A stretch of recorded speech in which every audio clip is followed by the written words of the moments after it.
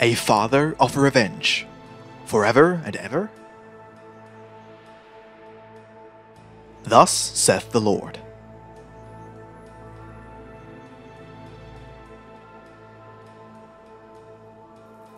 Men have imagined hell as a place of eternal torture, where they believe that all those who have disobeyed my mandates will go.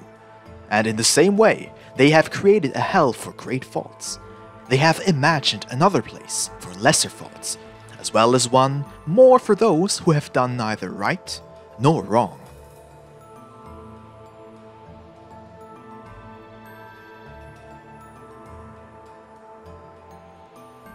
Those who say that in the hereafter there is neither rejoicing nor suffering are not telling the truth. No one is without suffering, nor exempt from rejoicing. Afflictions and joys will always be mixed, as long as the spirit does not attain the supreme peace.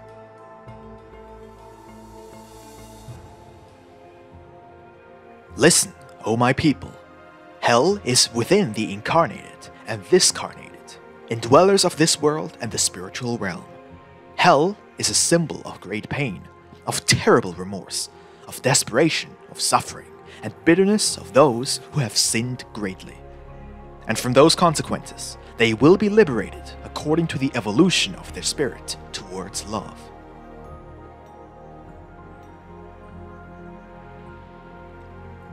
Glory, on the other hand, which symbolizes happiness and true peace, is for those who have withdrawn from earthly passions in order to live in communion with God.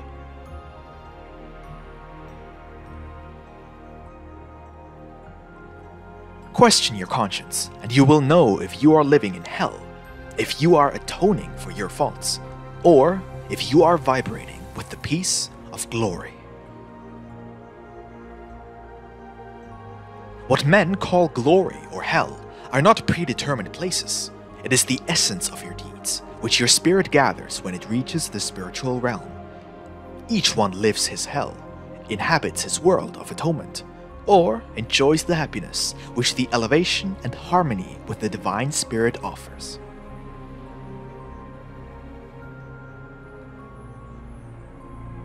Just as man on earth can create a spiritual peace for himself, similar to the peace of my kingdom, he can also, with his perversity, surround himself with an existence like a hell, made of vice, evil, and remorse.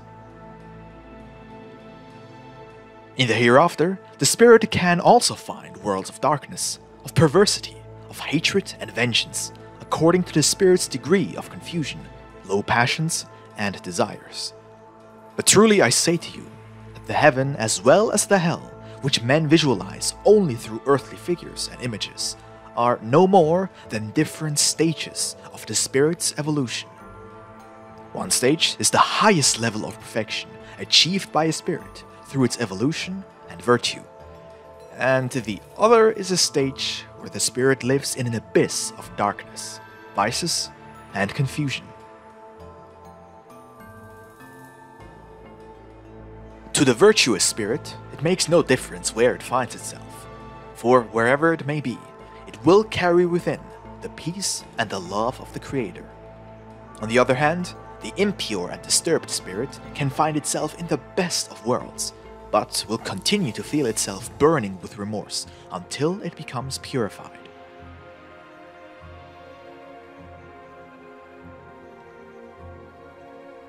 Do you believe that I, your Father, have created places specifically for the purpose of punishing you and thus eternally avenging your offenses? How foolish are the men who continue to teach those theories?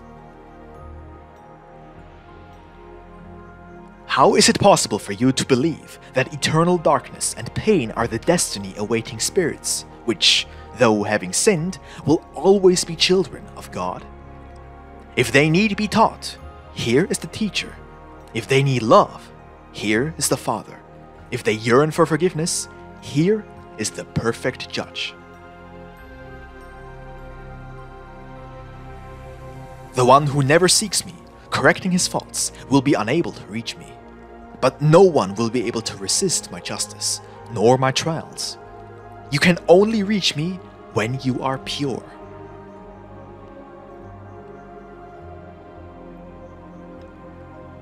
Among so many mansions within the house of the Father, there does not exist a single world of darkness. His light is in all of them. However, if the spirits penetrate into them with a veil over their eyes, due to ignorance, how can they be able to behold that splendor?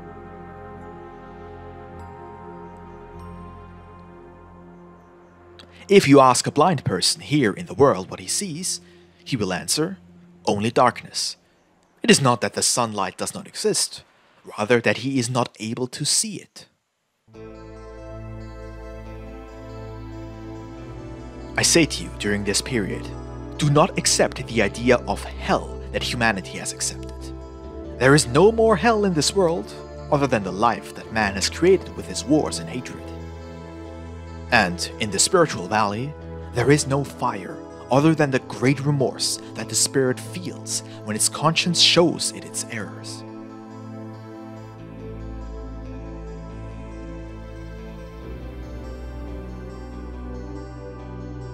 Those who, in their religious fanaticism, only await the punishment of hell in the beyond, while holding that belief, are themselves forging their own hell. For the confusion of the spirit is similar to that of the human mind, but more powerful. You ask, Master, is there salvation for them? I tell you, there is salvation for everyone, but peace and light will come to that spirit when the darkness of the disturbance has gone. Have you ever felt pity for someone whose mental illness makes him see things that do not exist? How much greater would be your sorrow upon seeing those disturbed beings in the beyond as they look into their imaginary hell?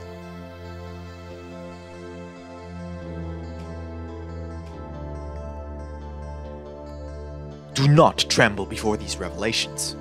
On the contrary, enjoy thinking that this word comes to destroy the concept of eternal punishment that you have had and all the interpretations that you have been given of eternal fire in the past. Fire is the symbol of pain, of the regrets and repentance that torment the spirit. Purifying it as gold is purified in the crucible. In that pain is my will, and in my will is love for you. If it were true that fire was what punished human sin, then the bodies of all who have sinned would have to be thrown into the fire here on earth, while alive. The dead would not feel it, because their bodies never ascend to the spiritual space. Rather, when their mission is concluded, they return to the bowels of the earth, where they merge with nature, from which they took life.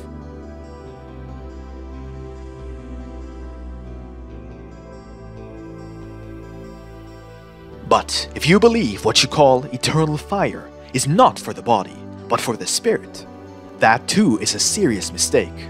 For in the spiritual realm, there are no material elements, nor does fire act upon the spirit. What is born of matter is matter. What is born of the spirit is spirit. My word does not descend to attack any belief. If someone believes such, they are gravely in error. My word comes to explain the content of all that which has not been duly interpreted, and which therefore has produced confusions that have been transmitted from generation to generation among humanity.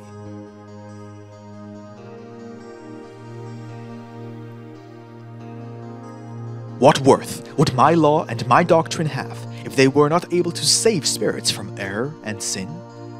And what purpose would my coming as a man to the world have had if there were to be many who would be lost forever in endless atonement?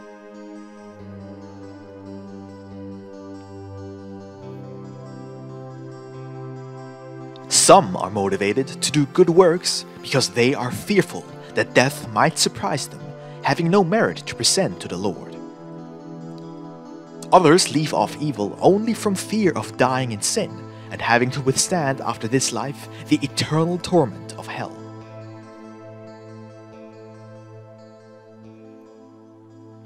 How deformed and imperfect is that God, in the form that so many imagine.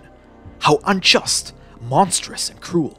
Together, all the sins and crimes that men have committed could not compare with the perversity of the punishment in hell for all eternity, to which, according to them, God condemns his children who sin. Have I not explained to you that the greatest attribute of God is love? Do you not believe then that eternal torment would be the absolute negation of the divine attribute of eternal love?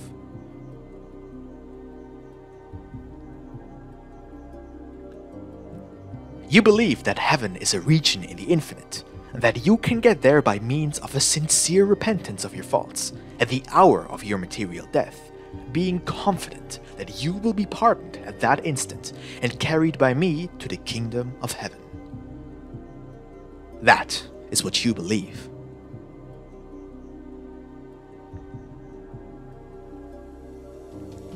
But I tell you that heaven is not a place, nor a region, nor even a mansion.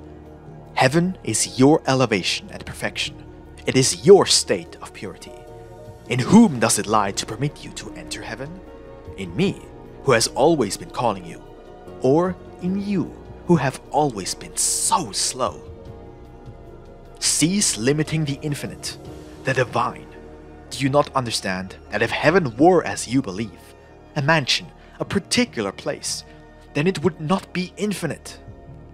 It is time that you conceive of the spiritual in a more elevated way, so that, although your idea may not encompass all the reality, it will at least come close.